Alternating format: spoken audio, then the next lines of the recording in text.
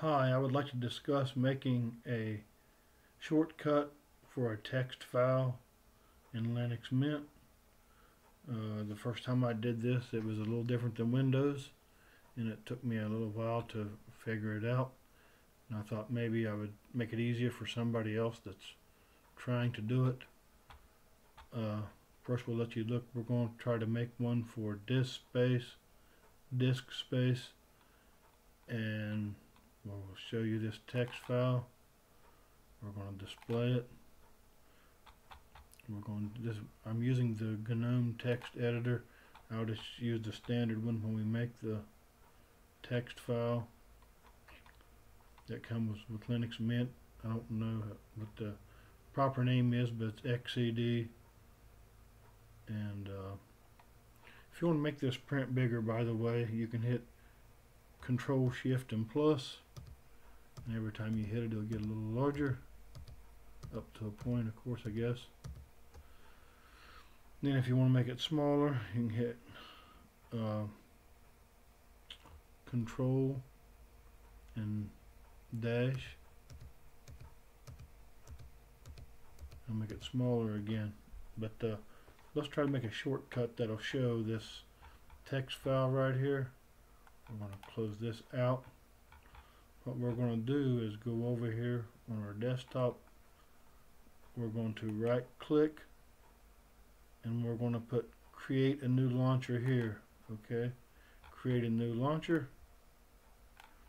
We've chose that. Okay, we're going to call this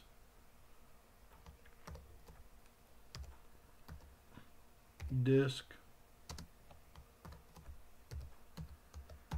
space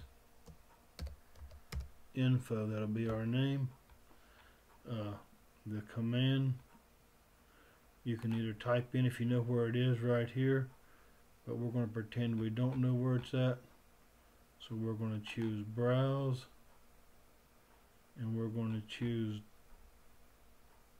documents. We're going to find it here, and right there it is, disk space defined.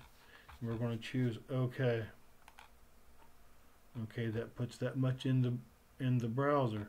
We got to do more to this before we run it, and I'll show you what I'm talking about here in a minute. I will take this back and forth so you can see it. There it is, disk space defined, period txt. There's the path that it runs in. Now if we close this and we choose OK, would you like this to be added to the menu? No, I don't, because I'm just doing this for informational purposes. Here's our little icon and our little shortcut. It's pretty neat, but if we click on it, it does not work because it's going to it, but I don't know what to run it with. So we're going to right click on it. We're going to re-hit properties, and we're going to go up to the command line right here in front of it. We're going to click to get the cursor flashing. We are going to put in XED for the text editor and put one space between that and the path and the name of the file, and then we're going to hit close.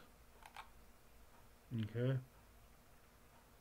now then we're going to see, it should open it. We're going to see if it opens it, and there it is. It does open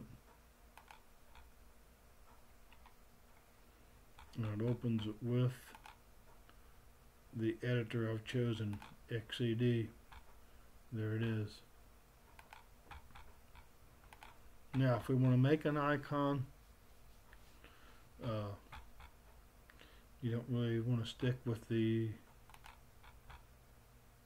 little rocket that's on there. You can right click, choose properties, click on the icon, and you can use any of these that's offered here.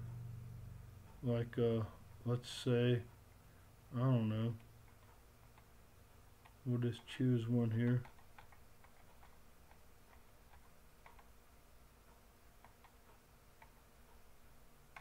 Let's see. We'll see if it gives us a disk. Don't really give us a disk, does it?